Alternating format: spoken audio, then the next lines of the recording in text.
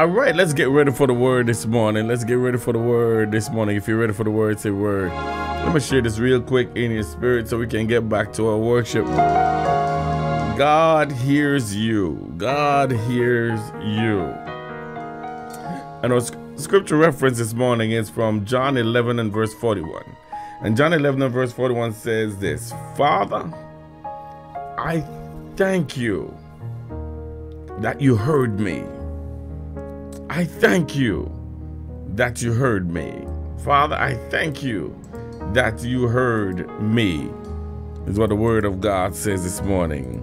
And so that's what we're going to talk about a little bit on. Father, I thank you that you heard me. Now listen, you're thanking the Lord that he heard you. Yeah. Just pause for a moment and think about that. The writer is thanking the Lord. Father, I thank you that you heard me. Before raising Lazarus from the dead, Jesus prayed, Father, I thank you. Jesus did that. Jesus said, Father, I thank you that you heard me. Just before he rose Lazarus from the dead. What's interesting about this prayer is that Jesus said it before Lazarus came back to life. He said it before Lazarus came back to life. It's a powerful, powerful demonstration to us of the faith and the trust we should have in God. Are you with me this morning? Jesus knew God would answer his prayer before he witnessed the result. How often do we need to see the answer to our prayers before we will believe that God listened to us and thank him for responding? After we've prayed, brothers and sisters, the devil wants us to wonder whether or not God actually heard. Do you know that? After you and I prayed, the devil would want us to wonder whether or not God actually heard our prayers. He wants us to feel that doubt. But when we know God has heard our prayers, we have confidence. We have confidence. Worry and doubt is replaced with peace. Worry and doubt is replaced with peace. Here are a few scriptures to think about this morning. Here are just a few scriptures I want you to think about this morning. My God. When you ask, you must believe and not doubt, because the one who doubts is like a wave of the sea, blown and tossed by the wind. That person should not expect to receive anything from God. That's what James 1:6-7 says. Let me read it again for you. When you ask, you must believe and not doubt, because the one who doubts is like a wave of sea, blown, tossed by the wind. That person should not expect to receive anything from the Lord. Wow. Here's another one. This is the confidence we have in approaching God, that if we ask anything according to his will, he hears us.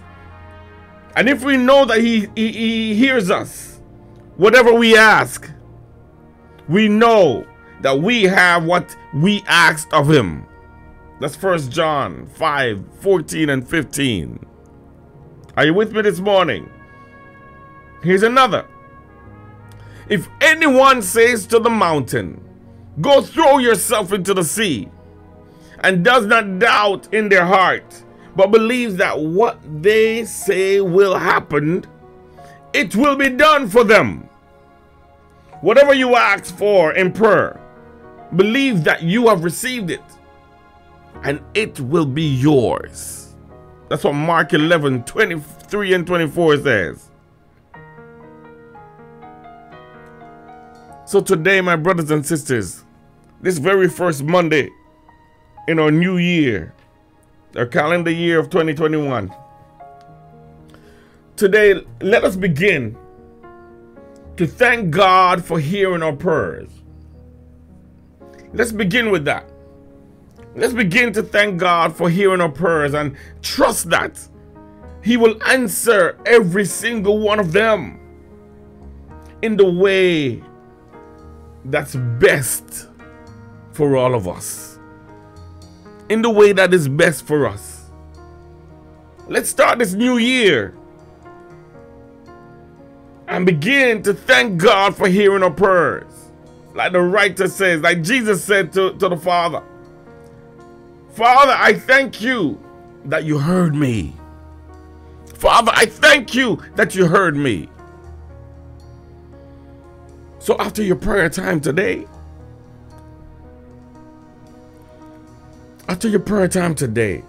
just repeat Jesus' words. Father, I thank you that you heard me. Father, I thank you that you heard me.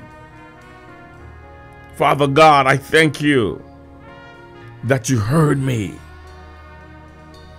Try and develop the habit of saying these words every time you pray. Father, I thank you for hearing me. Father, I thank you for hearing us.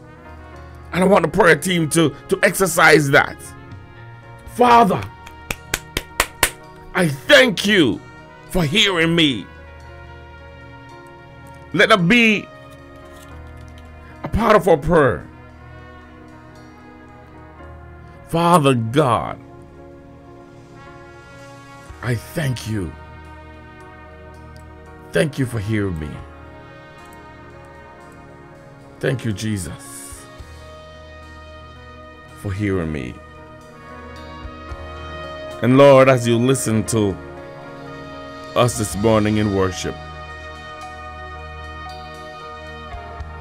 as you listen to our cries, as you listen to the joy that we find in worshiping you, Lord, we just thank you for hearing us. We thank you, God, for hearing our pleas. We thank you, God, for hearing our problems. Thank you, God, for hearing our stress. Thank you, Jesus, for hearing our cry. We ask you now, Lord, to answer our prayers. In Jesus' name we pray. And we say amen and amen. Thank you, Lord, for hearing me. Thank you, Jesus. Thank you, Lord.